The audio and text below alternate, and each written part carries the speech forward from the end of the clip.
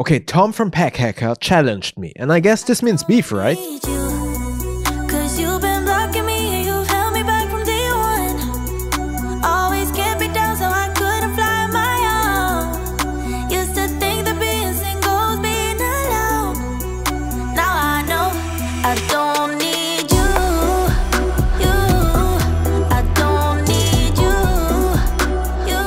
Okay, was that clickbaity enough? Tom from Pack Hacker was recently on another episode of my podcast. Shameless plug, check out my Patreon to watch and listen to that episode at least 1 month in advance before it will be available on the Ismono podcast. In that episode, Tom told me about their packing list tool, and the first time we met, we actually talked about how I always have trouble doing one bag traveling. I have not been traveling since the start of the pandemic, and I am a firm supporter of remote work. However, I probably will return to an office in the future. Therefore, I challenged myself to pack just one bag for a hypothetical 2-night business trip. And this was the perfect opportunity to try Pack Hacker's packing tool as well. You can actually check out my list in the description below. Let's set the stage. I wanted to challenge myself to pack just one bag for a 2-night business trip. The bag that I chose, and I'm actually still reviewing, is the Boundary Supply Errant Pro,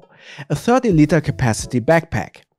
I will list everything that I pack and do not mention the clothing that I would be wearing while traveling. The clothing that I would be wearing would be considered one outfit. Furthermore, I used to always carry my MacBook Pro, but from experience I rarely use that computer because I always work on my clients' workstations. Not carrying my MacBook Pro will cut down weight immensely. Speaking of work, let's start with those items. I would pack my Samsung Tab S7 FE as my main computer to answer emails, surf the web and entertainment. It's not that powerful, but it is sufficient enough to keep me busy and, more importantly, very easy to pack and lightweight. Even though I would work on a client's workstation, I would always bring my own peripherals. I always work on a mechanical keyboard, and this is the Timber 65% mechanical keyboard that I modified with new switches and keycaps. You can watch my review about the Timber mechanical keyboard up here. Next is my Logitech MX Master 3 mouse.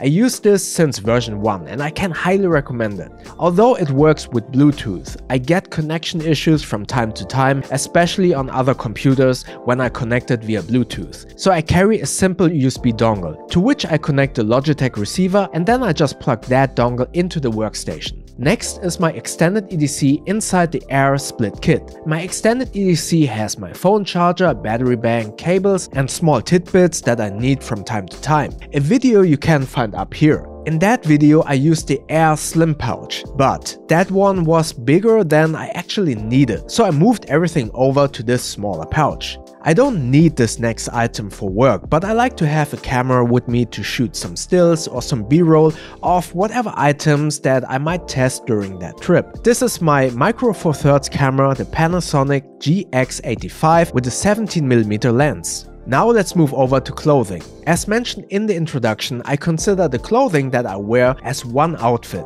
For work, I like to change outfits on a daily basis. So what I do is to pack just one extra outfit, and on this 3-day trip I would just alternate between the outfit that I traveled with and this extra outfit, and then again the outfit that I traveled with. So first is another pair of pants. Although I usually just wear one pair of pants multiple days, I think in a professional situation switching appearances, just looks better in my humble opinion. Then I would pack 3 pairs of merino boxers. I always bring one extra just in case. These are from 1000 Miles and Icebreaker. Same goes with socks. I pack 3 pairs of colorful socks. These are from Happy Socks. Next one is an extra merino t-shirt. I love merino. You can wear them for multiple days and they won't start to smell, they dry fast and are climate regulating. So in theory I could just use the one that I wear, but for redundancy or just in case I like to bring another one, and this one is from Seagale. About switching outfits. On the day of travel I would wear a sweater, and on the next work day I'd like to wear a casual bottom up from Erie Daily, for instance. Depending on the weather, a shirt and just a bottom up can be a little bit chilly. That is why I like to pack a long sleeve merino shirt from Icebreaker as well to just layer up. At night I like to sleep with open windows and I want to wear fresh clothing in bed, so I bring pyjama pants and a long sleeve to sleep in. Continuing with my DOP kit. When traveling with multiple bags, I like to use the Peak Design DOP kit, but that one is way too big. So I pack everything into this side-by-side ultralight dry bag to save space, but also to prevent liquids from leaking onto my clothing or work items. In here I will just drop in these bottles from Gravel with shower gel and shampoo, toothpaste, dental floss, a Muji dispenser with face lotion, small travel size body lotion, Wolkenseife deodorant and my contact lens liquids. Furthermore, I pack my Philips Sonicare electric toothbrush. Now I need to get everything into the bag. I start packing the clothing into some packing cubes, and the ones that I'm testing for this scenario are the ones from Wakes. These are great because you can first expand the volume, load everything inside, close the cube and then compress everything with the middle zipper.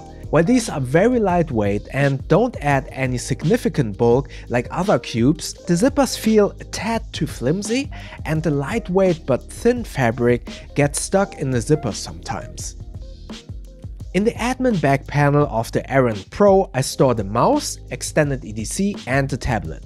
Inside the main compartment of the Errant Pro, I put the 2 packing cubes, the side-by-side dry bag, my camera and the electric toothbrush.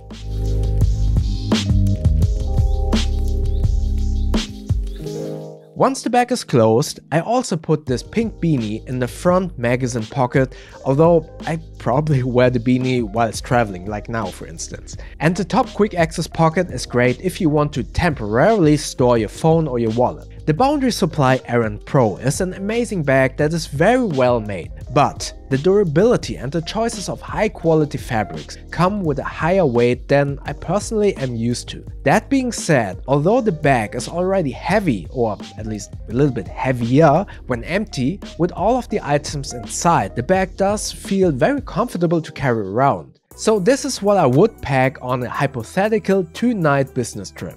And I really hope I can put this to the test in the future. If you want to check out the whole packing list, go to Packhacker. The link is in the description below. And don't forget to subscribe to the Ismono podcast so you won't miss the episode with Tom from Packhacker. So what's your one bag travel backpack of choice? Let me know in the comment section below. And like always, if you know, Richard, it is very peculiar. People nowadays watch the television and they are not subscribed. Yeah, I know, right? It's really odd. So they are not subscribed, they don't push the bell icon, they don't push the like button, they don't comment below. So we all should build a better future in which we are subscribed, we push the bell icon, we push the like button, and even if you push the dislike button, we should push it twice just to be safe. So let's build a better future, Richard. Let's all subscribe. Also, check out my podcast, Instagram and second channel at You Know The Bow. Stay safe and healthy everyone, and I'll see you in the next videos. Thank you very much.